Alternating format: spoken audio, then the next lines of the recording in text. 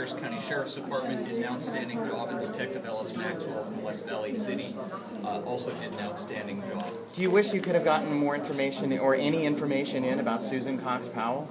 Well, from the beginning, this particular case has never been about Susan Cox Powell. This has been a case about voyeurism involving the two victims that are the defendant's former next-door neighbors. Can you file new charges against him? Oh, Susan was clearly a victim, so were a lot of other people. We've charged all the cases that occurred in Pierce County that we can prove at this point. So I don't expect that there are going to be any further charges of voyeurism against Stephen Powell in Pierce County. Is there a possibility that Steve's sentence could be reduced if he chooses to share information about where Susan Cox Powell is? That's never been discussed. I don't expect it will be discussed. And you were asking about the possibility of an exceptional sentence. We do plan to ask the court to impose an exceptional sentence. I don't know specifically how much time we're asking for yet, but we're absolutely planning to ask the court to impose an exceptional sentence above the standard range. So to be clear, you have no plans to offer any kind of deal for information about the Susan Cox Powell case to Steve Powell as far as a reduction in sentence or recommendation or anything like that? We have no plans to offer him any type of reduction in exchange for information. It has not been discussed. Why couldn't you prove the voyeurism against Susan Powell? And I'm over here. I think you want you to turn that way. So why wouldn't you be able to prove that? Well, the biggest hurdle that I see is the statute of limitations issue. And under the voyeurism statute, we have 3 years from the time the victim discovered that he or she was viewed, filmed, or photographed without her knowledge or permission.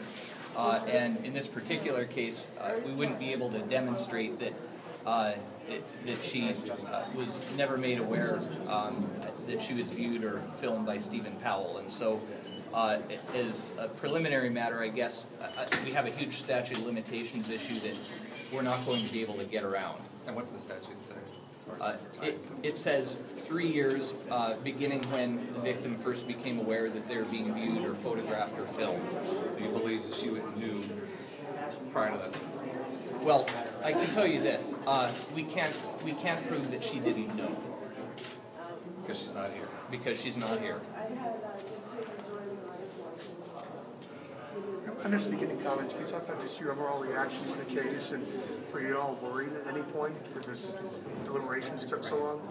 Well, obviously, anytime a jury is deliberating, you're always concerned. I've been a prosecutor for almost 16 years now, and no matter how strong you think your case is, no matter how well you think trial went, you're always nervous when a jury is deliberating, and that's something that you just never get over. In this case is certainly no exception.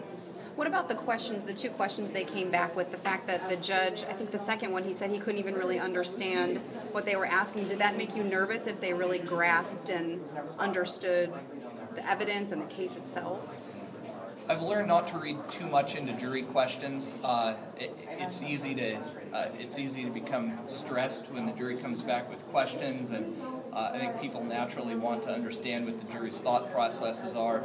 I've come to realize over the years that the questions that they submit to the court don't necessarily give you insight into their thought process.